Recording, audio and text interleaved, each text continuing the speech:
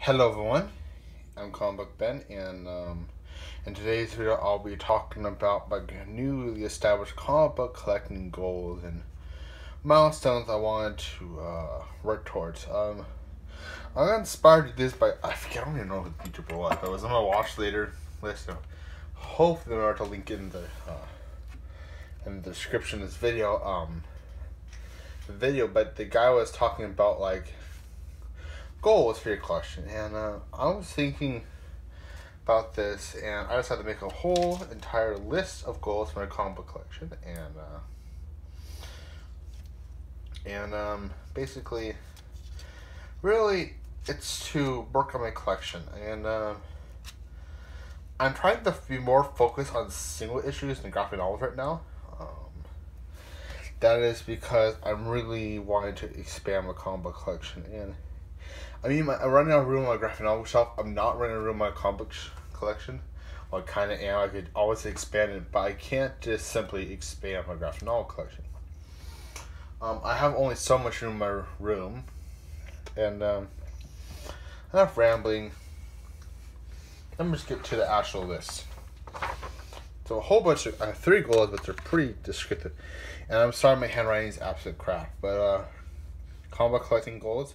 Collect Walking Dead issues 50 through current, so that's 181B and a whole bunch of other more recent back in the mid 80s to 50s, 80s through 50s and 60s and 70s issues to read. Walking Dead is my all-time favorite comic book series, and I would love to get a run from current through issue 50. That means I will definitely have to get a second short box for Walking Dead comics. Catch up on 10 DC Rebirth series. So that's caught up on 2, which is Superman and Batman. Most likely I'll catch up on Super Sons next, so that'd be 3. And then, who knows, Flash or Wonder Woman or Deathstroke, even another character, who knows.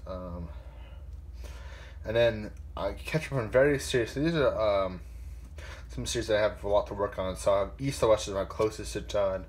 Outcast is never close one. Sweet Tooth is a lot to get through, but it's fairly cheap. Most issues, I'm sure 1, 2, and 3, and 1 through 5 are a little more expensive than the rest of the series, but I'm sure it's still pretty cheap. Baby Teeth variants. Some of these are pretty hard to find, actually. So these are all the ones available on CLZ Comics, and I've actually already bought issue 16A of East West just today. I found a really good deal, and they accepted a really good best offer, which I'll show later in the video. Dead of the Class is never run I'm working on. There's a lot for there. Lazarus has a lot also, especially for the earlier numbers. And then Lazarus Continued. And then The Wicked Divine. The Wicked Divine is an interesting one. I've dropped that series, but really good to work for the run. Also, I've dropped Lazarus. I'm really debating on actually collecting these 2 series. I'm probably just going to cross off them, just get rid of them off the list. It's 96 outside, and the air conditioning is having a hard time keeping up with the heat. So I'm sweating like a pig in my room because my fan is not on. I don't want to have too much background noise. The air conditioning's enough. My room is pretty stuffy. So thanks for watching this video. Hope you enjoy. Thanks for all the community support, and I hope I get for this work, this list. I've no time goals for this. I just like to get them done eventually. You know, it's not saying like in a year or 2 years or a couple of months or anything like that. I mean, it would be good to check things off my list, but I'm very much of a checking off the list type of person. That makes any sense. I want to get things done and be able to check them off the list. You know what I'm saying? Sure. A few more people like that. It's kind of OCD, but not really in a way. It is kind of, but mostly not. Thanks for watching this video. Hope you enjoyed. If you haven't liked it already, please like and subscribe. Thank you. Bye-bye.